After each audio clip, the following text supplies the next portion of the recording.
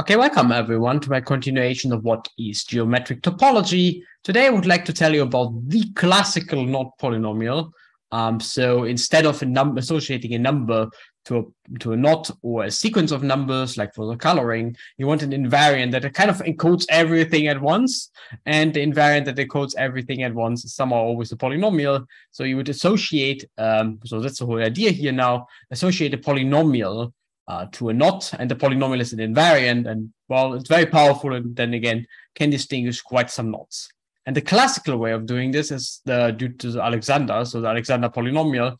Although I will present it in a way which is not the original one, I will present it in a way using the Conway skein calculus. We'll see what it is. So the difference is actually quite crucial, philosophically speaking. Mathematically speaking, it isn't, because you just get the same polynomial up to some scaling. But philosophically speaking, it's very different. So Alexander polynomial, Alexander's original construction, uses the geometry of the knot. So it uses really that it's a three-dimensional object, while the Conway skein calculus is just on the projection. It's just a two-dimensional projection type operation, which is kind of very different. Turns out that they are the same, which is actually a pretty cool result. But anyway, let's have a look. Before I get started, I tell you something funny, which uses the three-dimensional version of the knot. So you might wonder, it kind of seems to be a natural question. So in your knot calculus, if you could swap crossings, what would happen? Would the whole calculus collapse, so everything would be trivial, or not? It's not quite clear. If you think about it for a second, it's not so obvious, actually. Your intuition should say, if you can't distinguish which strand goes over and which strand goes under, you should be able to pull every knot apart. And here's a cool way of seeing that, actually. So it's the following algorithm. It works as follows. We have our knot here, or trefoil, for example. We start somewhere. It doesn't matter where you start. And in the end, you want to produce a helix. So we'll see how we produce a helix. So we start somewhere, and let's say we want to go upwards in the helix. Okay, fine. So we just move along the knot, just all the way along the knot. And whenever we hit a crossing, we just stop for a second. So we stop here first and check whether we go under or over. Okay, so let's just say we want to go upwards in the helix. So in this case, we go under. That's bad. That seems like going downwards. So we've switched this crossing to going over, and we continue. So this one goes under. We don't like that. We switch the crossing. We continue. This one goes over. We like it. Check mark. And we continue. This one goes under. We don't like it. We switch the crossing. And eventually, you hit the crossing that you've seen before, and then you're done. So just leave it as it is. So here, if I start here, I would have swapped this crossing, right? Now this strand here goes over, and I would have swapped this crossing. Now this strand here goes over, and I get this projection, which is clearly the unknot. And how can you see that this is the unknot? Well, basically, this is a helix now. If you think of what we have done, at each step, we have swapped to over, so we kind of go always up in this helix, and this is really just a projection of a helix and then closing ends together. So basically, it's really just this one here. So that's trivial. That's just an unknot. So you're done. In other words, the flipping crossing operation can trivialize every knot, right? So the idea is, one possible way of seeing this is this produce a helix approach, and I leave it to you to write down the details of this approach. Point is, you can trivialize every knot as soon as you can swap crossings. And kind of the idea of the Conway polynomial, the Conway skein calculus, is to use that you can swap crossings and kind of reduce the complexity of a knot. Okay, so here's what we do. So we just take our two crossings, and we have another very simple crossing. We just get rid of the crossing altogether. So locally, we should have such a picture like this. And just a slight catch, this only works really for oriented knots. So you need to put a little orientation everywhere. It's not so important, but strictly speaking, it really only works for oriented knots. Anyway, so we consider that we have this little case here. So somewhere in our knot, we have this situation, and we would like to force a linear relation among those little situations here, where on the right-hand side, we got rid of the crossing. That's called the through thing. We just get rid of the crossing. That's clearly simpler. And in the middle, so those two pictures are related by crossing swap.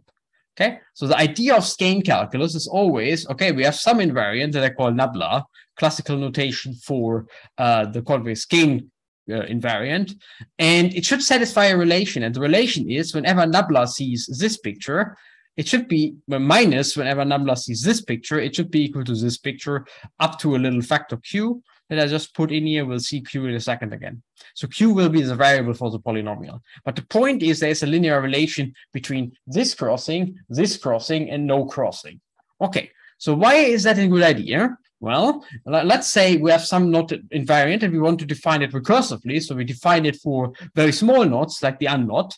And we have this relation, but we just figured out, remember we had the helix picture, that we can trivialize every knot by flipping crossings. So this means the following. So either this one, we can't decide in general, but they are kind of related by a minus sign anyway. So either this one or this one gives a simpler knot.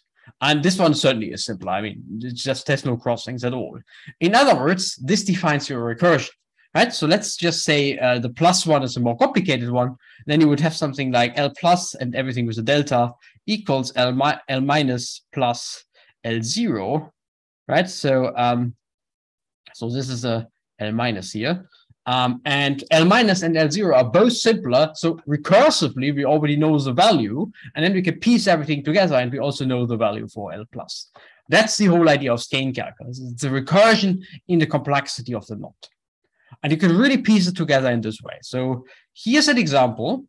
It works like this. So we just define the unknot to be 1. And that's just what we do. And let's say we have computed some easier knot, and we already know that it has a certain q, not z, has a certain q here. So let's just say that's the case. Okay, and then we compute the trefoil, and in this, you could convince yourself that this is a trefoil. So what we do is, I omit the nabla everywhere. That's a bit annoying. So you look at this crossing here, and you have the other crossing, and you have the resolution of the crossing. So that's the L0 picture. This is L0, and this is L1. And this is L2. Sorry, this is not L1 and L2. This is L minus, and this is L plus. L1 and L2.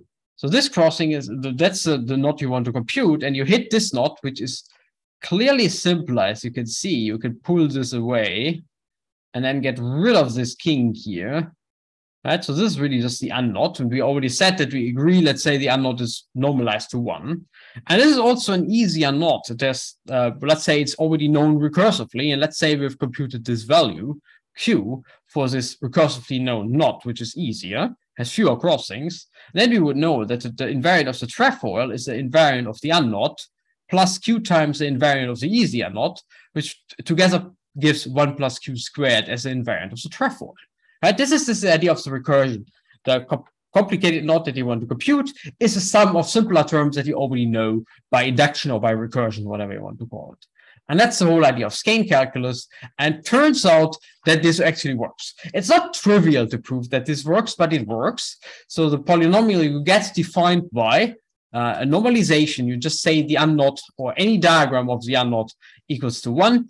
And this recursion here, which just uses this idea of the helix, so this helix simplification, is actually a well-defined knot invariant. So those two rules is the only thing you need.